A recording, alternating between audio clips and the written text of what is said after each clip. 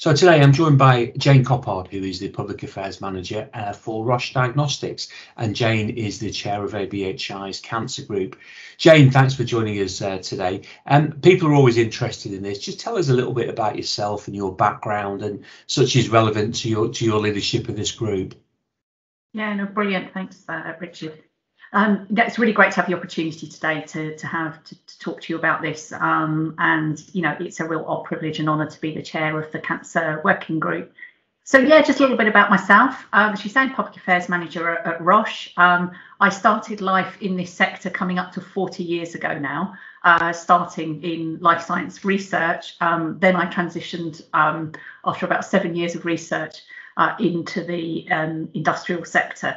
Joined a company called Boehringer Ingelheim, who were subsequently bought by Roche. So I've always been on the diagnostic side of the business there, and have performed a whole variety of different roles in commercial, in technical support, as well as major company projects. Really happy for the last number of years now to have been in the market access public affairs role within Roche, and focusing on a number of disease areas, including oncology. So I was really delighted when last year ABHI looked to set up a working group for cancer, and I was happily elected as the chair for that group. So yeah, that's me in a nutshell, Richard. Well, that's great, and thanks for taking it on, Jane. These groups don't work unless they've got good quality leadership, so we're thrilled you took on for us. Okay, we mentioned diagnostics, obviously your kind of background. Just give us a sense of some of the offer that the members of ABHI Cancer Group have. So obviously diagnostics, there'll be other things as well. Yeah, for sure, Richard. So as I say, the group was set up just before the pandemic hit, actually. So as a group, we've only had one face-to-face meeting, so it's been quite challenging, that's for sure. But that's not stopped us doing some valuable work. And I think, you know, what was really fascinating was when we sort of went across the group of companies that had joined the working group. That actually, when you look at the cancer care continuum from looking at screening a healthy population to diagnosing, to then treating patients as well. And treatment here, we're not talking about therapeutics, of course, and then right through to monitoring as well. When we mapped that out, there was a number of different interventions that we got across that whole cancer care continuum.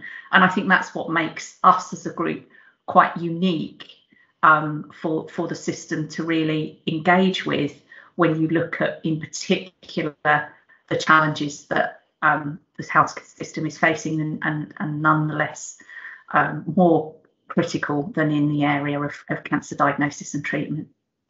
That's where we find that in a lot of our groups, don't we, when we start looking across, as you mentioned, that pathway, the continuum of care, just how many different places our sector comes in and gets involved, which makes it, of course, a great, wonderfully diverse and exciting place to work. So relatively newly established group, although it's difficult to work out how long things have been going, haven't they, since we all hibernated for 2020.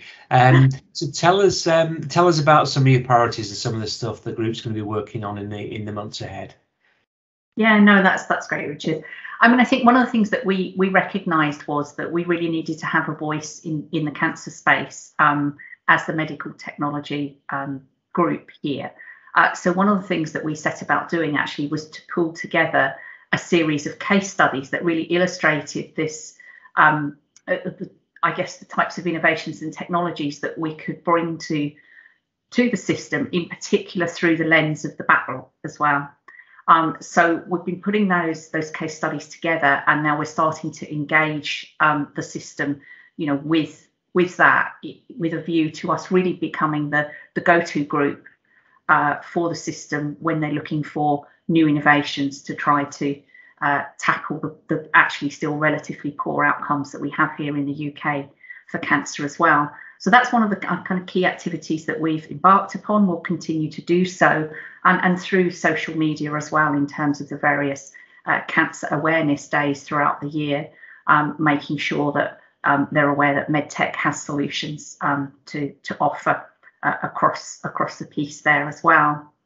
I think one of the other areas that we're acutely aware of as well as a group is that invariably pharmaceuticals take the lion's share of the attention. Of course, they can be curative or they can prolong life, and not to say that should not happen. But when it comes to specialised pots of funding, they tend to take priority, and medical technologies and diagnostics are overlooked in that respect. So I think there's a big disparity here that we need to point out to the system, that actually if you funded some of these innovations through a similar type of funding arrangement, that you may see some good improvements in terms of cancer outcomes. So that's one of the key things that we're looking to work towards as we go forward in the months and year or so ahead.